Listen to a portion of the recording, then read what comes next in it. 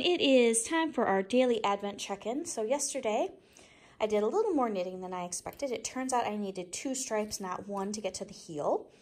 So what I did is I knit in this kind of slight, very slightly gray putty stripe. See, it's so faint, whispery gray.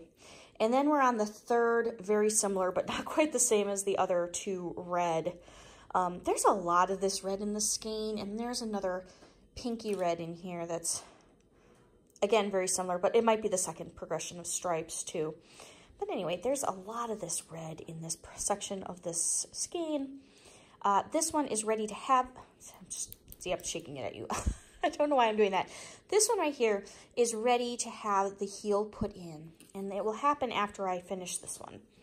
Last night I managed to get through the 2 stripes, and I started adding in this skein of what I think it's dark gray opal. Yesterday I thought it might be Regia, but I think it's actually opal, and I did the first half of a Fish Lips Kiss heel. I just did the first set of the second set of short rows to come back down and expand the heel back out.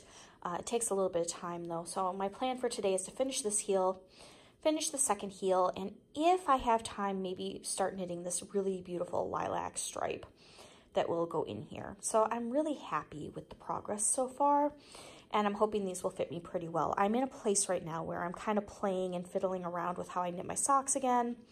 I was knitting them super tight for a while, and then they got to be too tight, and I loosened up, and some of the pairs have definitely been too loose, and I'm hoping this will be somewhere in between where it's comfortable but not too loose and tight enough that they don't go slipping around a little bit on my heel.